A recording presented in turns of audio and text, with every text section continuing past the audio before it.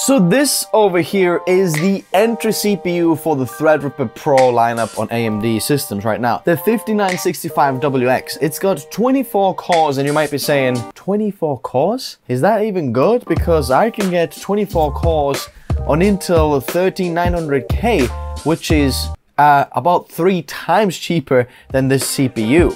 Yes, 3 times cheaper. You can get 3 i9s for the price of this one. And then the next questions would be like, wait a second, what am I even paying for here? And is it good for creators? Well, all these questions will be answered in this video, but for now there's only one question. Who's the sponsor of this video? Looking for a cheap way to license your Windows? Check out Whokeys through the links in the video description. Make sure to use the code TN20 to get a 30% off. Paste the license to the activation settings and you're all done. This license is for Windows 10, but you can upgrade it to Windows 11 for free. They also offer Microsoft Office 19 license. Use the same code TN20 to get a 30% off. Check out whokeys.com in the video description below. Now then, this is not a new CPU by any means, but this is the first time that I've had hands on this, and I think this is still very important for creators to check out because it offers some of the features that are still relevant right now on the market and can't quite get with anything else that's out there. Plus, it might look a little bit more affordable than some of the other things out there. So let's talk about the specs and some of the CPUs we're going to be comparing in this video, just in comparison. So this 5965WX has 24 cores, 48 threads, which means it's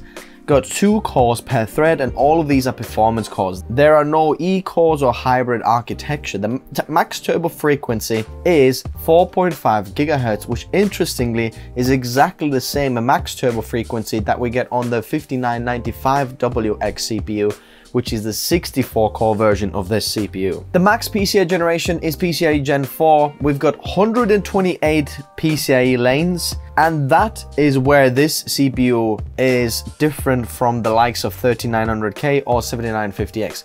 As you can see, the Intel CPUs have 20 PCIe lanes and the 7950X 24.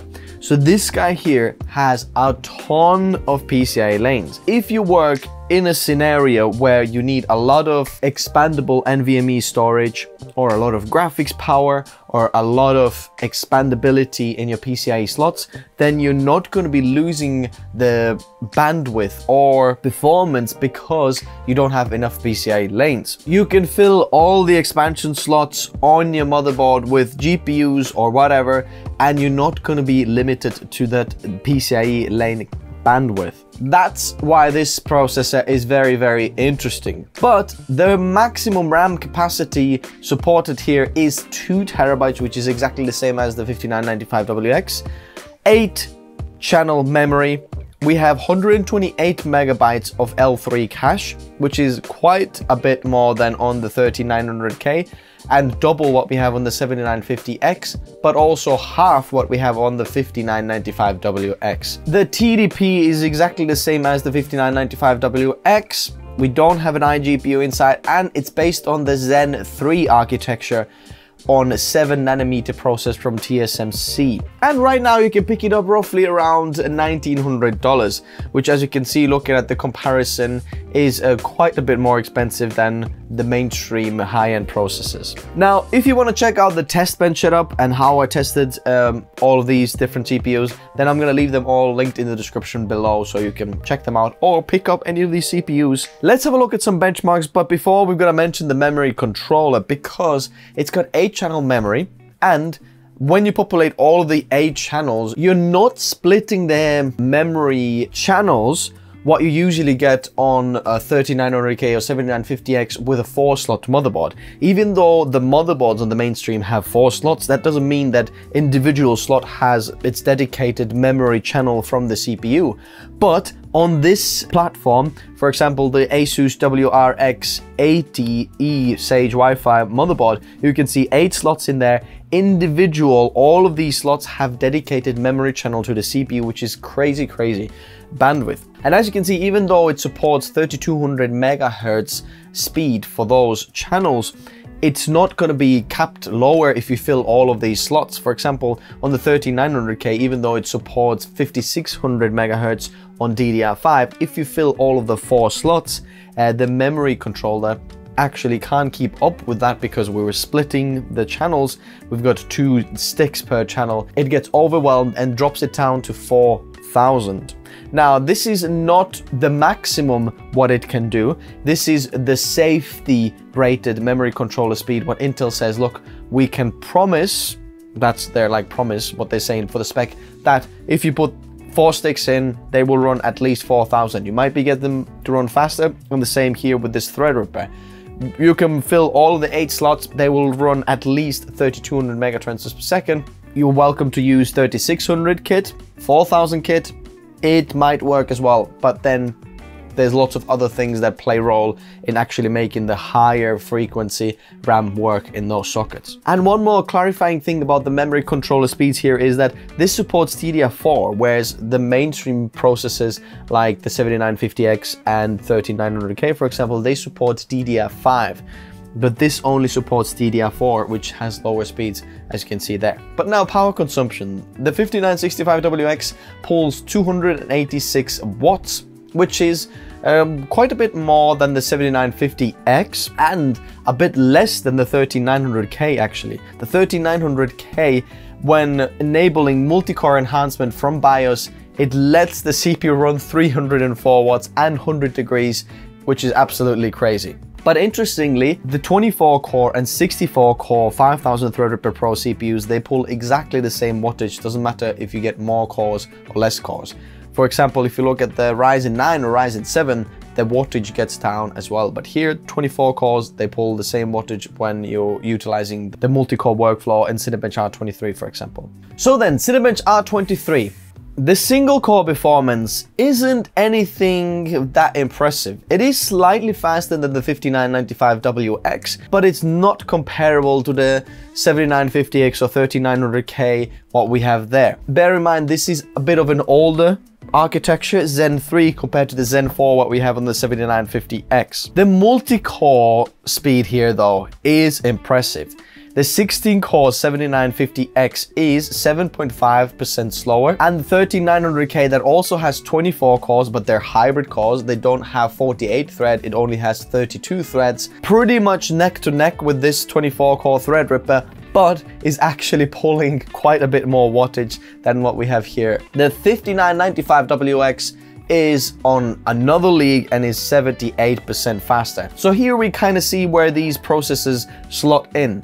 The Threadripper has much better multi-core performance, but the single-core performance is a little bit lower, so that's interesting. In Geekbench 5, we see very similar things, although interestingly, the 5995WX has 15% faster single-core score, which is interesting, even though the kind of boost clock speeds are the same, but for some reason, Geekbench likes it a bit more on the 64-core. But the 13900K is 2% faster in the multi-core performance, and that is because the Geekbench 5 benchmark doesn't count the threads of the CPUs, and because 13900K has some of the efficiency cores where you only have single thread per core, it performs slightly faster. But the 7950X with 16 cores is about 7.5% slower. Now Blender and CPU rendering. The 16-core 7950X is actually 2.6% faster in the monster scene, about 9% slower in the junk shop scene, and about 1.6% slower in the classroom scene, which is actually impressive and shows the improvement on Zen 4 architecture compared to the Zen 3 architecture, which we have on the Threadripper here, that even a 16-core processor on Zen 4 is able to keep up with a 24-core Zen 3 processor. The 13900K is about 0.5% faster in the monster scene, but 11 and 5% slower in the junk shop and classroom scenes. Now, interestingly, the 64-core Threadripper Pro is literally more than double the performance on all of these scenes, which is very good scaling in Blender.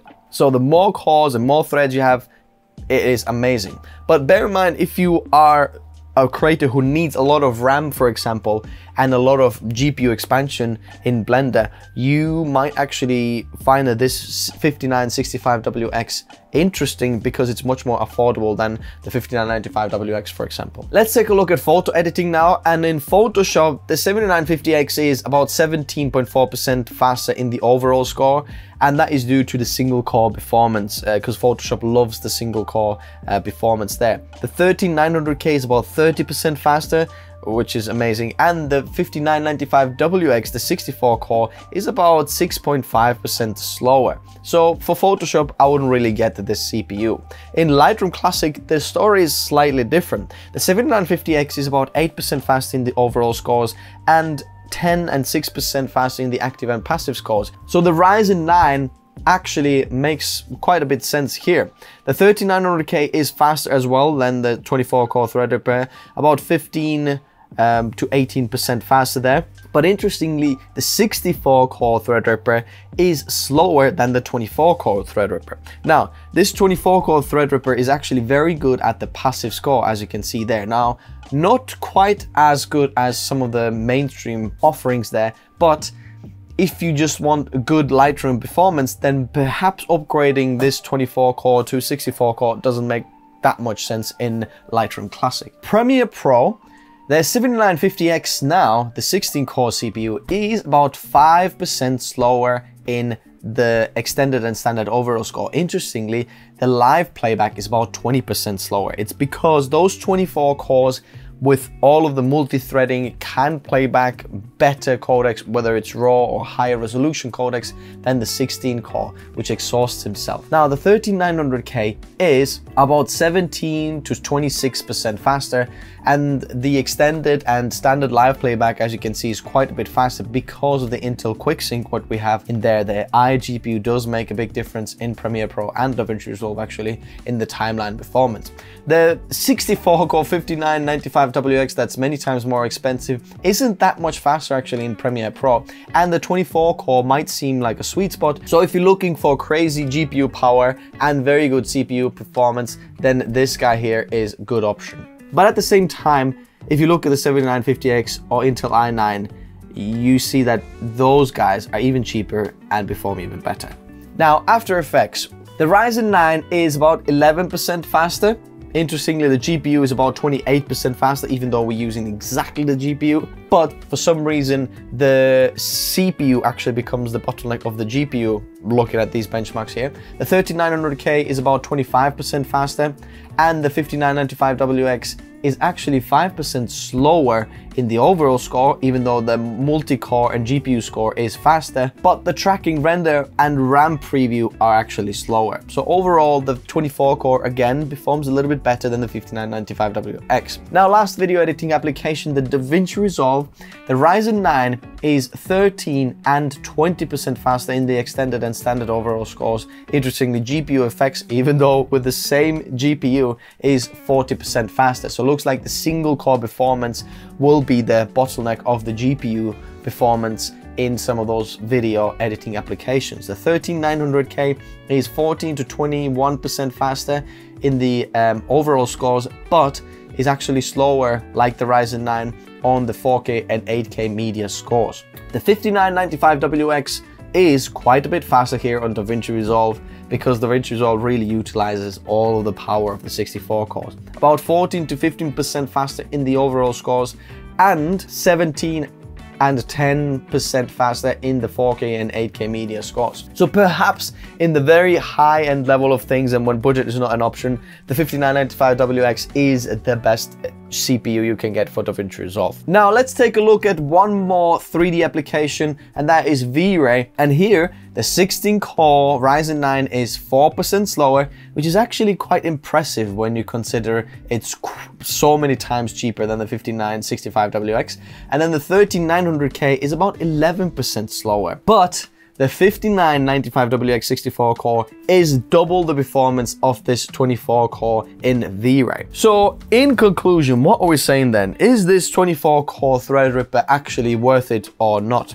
And that very much depends in your workflow. Now, if you need processor or platform that has a lot of RAM, support a lot of PCIe expansion, whether that is GPU power, storage, expansion cards and different things, capture cards, and you're running out of PCIe lanes on the mainstream Ryzen 9s or Intel i9s, then the 24-core Threadripper Pro is absolutely amazing option there. Also in 3D, perhaps when you need a lot of RAM and CPU power as well as GPU power to render out, but still want to, you know, keep your budget down a little bit and don't want to hit 5 figures, then this is again very good option there because of the PCIe lane support.